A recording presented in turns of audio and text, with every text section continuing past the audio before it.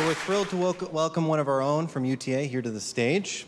His work focuses on climate change, and he gains insight into our current predicament, timely, by investigating the past. He has studied human adaptation to climate change around the world, and most recently has focused on the American Southwest. Please welcome Dr. Scott Ingram. Those who don't know history are doomed to repeat it. Well, if you're like me, you've probably heard this a number of different times in a number of different ways.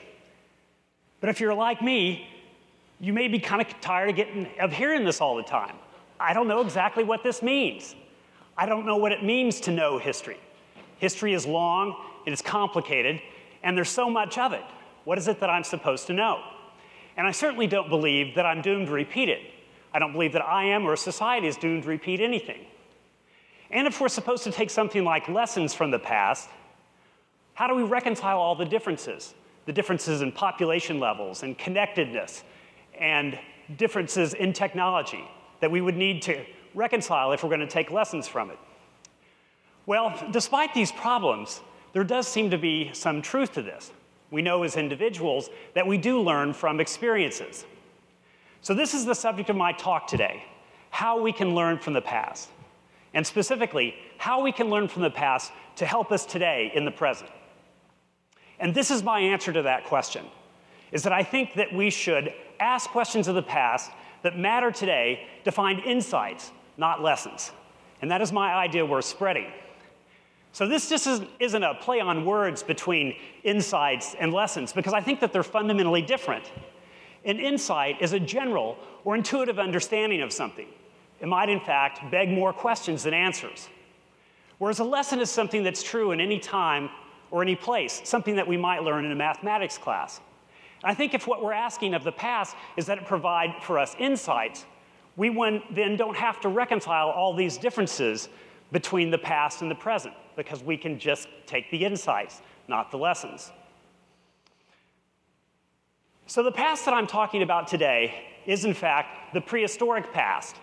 The past that existed thousands of years before history. So let's leave history to the historians, and let's go to prehistory, where the thousands of years represent the many different experiences we had as individuals and as groups, the social choices that we had to make. And in the ground, through excavation and careful analysis, we can see the results of those experiences. And let's look to that. And when I say ask questions of the past, I don't mean the who, the what, the when, the where, and why of the past that we're often focused on. I mean, let's ask questions that we're concerned about today. Questions about sustainability, questions about collapse, about human vulnerability and human resilience to natural hazards. These are the questions I think we should be asking. And today I want to focus on just two of these, collapse and vulnerability. So today, let's come back to the prehistoric past with me. Let's go on an archaeological thought excavation back to the prehistoric North American Southwest.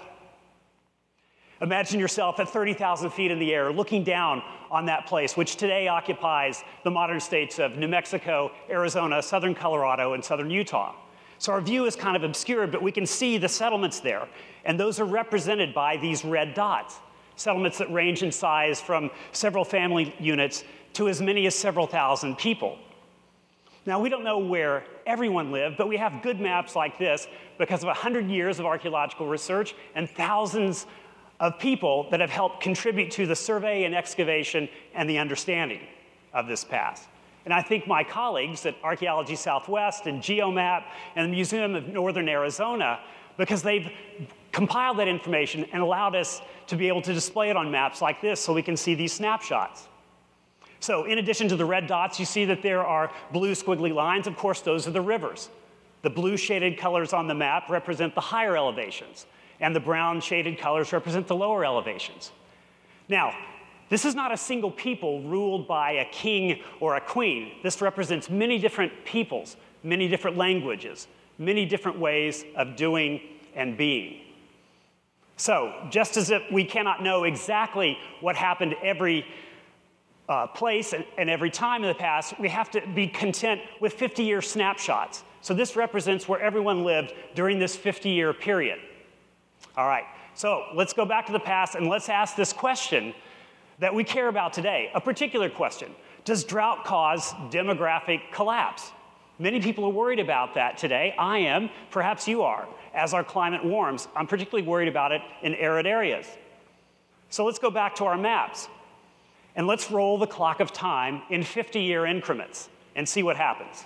So here's 1200 to 1249, 1250, 1300, 1350, 1400, and 1450. So where the dots have vanished, what that means is that people have moved from one place to another. And in some cases, some settlements might have actually gotten bigger. Some people may have moved somewhere else when the dots vanished. But most of all, what we're seeing here is a decline in the number of people. The birth rates are less than the death rates. This is the demographic collapse of the prehistoric Southwest that occurred between 1200 and 1400, about 800 years ago. So let's take another look at this. And let's keep our eyes focused on the top of this map where we see all the red dots. 1200, 1250, 1300. You see they're all gone. This is a rapid depopulation in what you may recognize as the Mesa Verde region. 1350, 1400, and 1450. Okay, so let's bring in some outside information on this question of does drought cause demographic collapse? And this is a climate history. The blue jagged lines represent the amount of rain that fell every year in the past, and we can know that because of the careful work of tree ring scientists. And we could identify in that precipitation sequence the droughts, and that's represented with the red bar. So during this period in which the northern Southwest was depopulated, we see that in fact, yes, there was a drought. So if we want to take a lesson from this, let's take the lesson that drought causes collapse. But that would be a mistake. That is too simple, and that's not what I'm talking about. First of all, this confuses this kind of a conclusion where you have just one thing that happens in the past and another thing that happens in the past at the same time. That confuses correlation and causation. But let's not dwell on that. Let's take a more complete look at the past, the kind of look that generates insights and not lessons. So this is a look at the climate history that begins in 1100. Now, I don't have maps that start in 1200, but if I did, it would look very much like the map that you saw in 1200. And you can see all the red bars representing all the droughts. And below it, you can see the blue bars representing the wet periods. So this is a highly variable climate, just like it is in many arid regions. And let's overlay our period of depopulation, that period when the settlements and the dots vanished in the northern part of the map. And we can see, in fact, that the drought that occurred there is quite a small one. Seems unremarkable in the larger climate history. So let's just ask a few more questions on this issue that we're concerned about. And that is that if drought causes demographic collapse, why didn't it occur here during the mid-1100s? Look how long this drought is. This is 50 years long.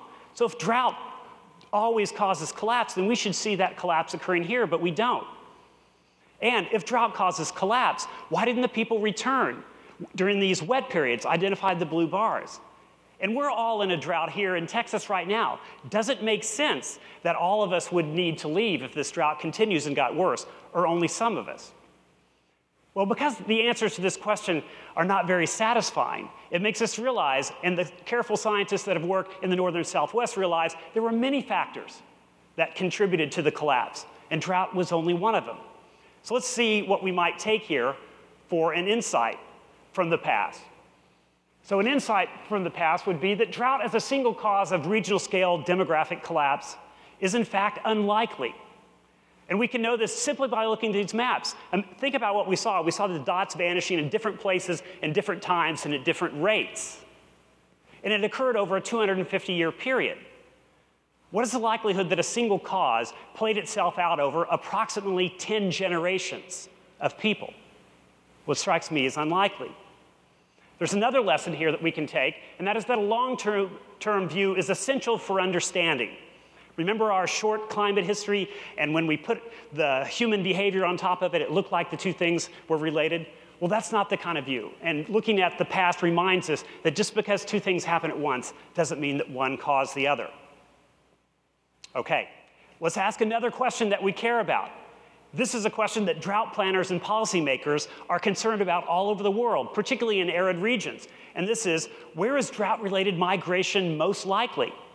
Where are the places? If you're preparing for a warming and drier climate, you're designing adaptation mitigation strategies to help those people. It would help to know where the effects of a drying climate would be most severely felt. So let's go back to our maps and take a look. You may have already noticed some patterns. But let's just see, let's let the clock of time roll, if there are any patterns that emerge for us. Well, I don't know about you, but I kind of notice a pattern that has to do with people moving to water over time. And a simple lesson that one might take from this would be that drought-related migration is most likely in areas with the least water resources. And of course that makes sense. That's a common sense assumption. If drought and water is the problem, those that have more of it, those that live near the rivers and in areas of high precipitation, they're not going to have as much of a problem. We believe that in the present.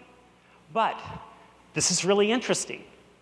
I took a look at this question in one place, just this area where the blue circle is, and I looked very carefully over a 250-year period, and I compared the movements of people in their exact settlement locations and that climate history I showed you. And you know what I found? Is that people that are living in areas with the most water resources are in fact the most likely to move when drought hit. So the people living near the rivers and in high precipitation, you hit them with drought and they quickly move to somewhere else. Whereas the people that live further away from the rivers and in areas of lower precipitation, they tended to stay put and not migrate during when these droughts happened over that 250-year period. So let's think about what a lesson here might be. And that would be that relative resource abundance, that is, those people, for example, that live near those wetter areas, might in fact increase vulnerability to declines in resources. So I'd be worried about the phoenixes, for example, that have access to a lot of water no matter what the actual weather conditions are. So this insight, in fact, is close to a hypothesis. And I said that insights actually make us think of questions. So if there are any drought planners in the audience, people that are working on mitigating the challenges of a growing climate, I would go up to you and say, look, I found this thing in the past. I found this unexpected relationship that people that had the most water were in fact the most vulnerable. I don't know whether it's true today, but let's take a look at that using all of our modern precipitation data and census data on movements and see if we've discovered a relationship. And if so, that'll help us better understand what we need to do in the present. All right, I'm sorry to say we now have to come back from the Southwest and from prehistory and the possibilities for insight. Now, I could have taken you to Egypt or anywhere else. The point here is not the North American Southwest or drought. I simply showed you that case to show you how insights can come from asking questions that we care about today. And the purpose of this is for all of us, for the entire world, so that we have more insights and more knowledge to address these challenges that we're facing with sustainability and collapse and vulnerability and everything else that is on our minds. And this presentation has been about the how we can use the past to inform the present. And my idea we're spreading is that we should ask questions of the past that matter to us today to find insights, not lessons. Well, I started with expressing my dissatisfaction with this quote, "Those that don't know history are doomed to repeat it." So let me make that go away and leave you with something that I am more satisfied with, that I think makes more sense for our thinking about the past. And this is actually a quote from T.S. Eliot. And it begins, "We shall not cease from exploration." And the kind of exploration I've been talking about is the exploration of our common prehistoric past, the past that contains the experiments of countless choices and ways of living, and we can find those through a close examination. Think about what we could learn that we could use to address our current problems if we looked at past peoples in many places around the world, how we might be able to use those insights to address our problems today. So we shall not cease from exploration, and the end of all our exploring will be to arrive where we started and to know the place for the first time. Thank you.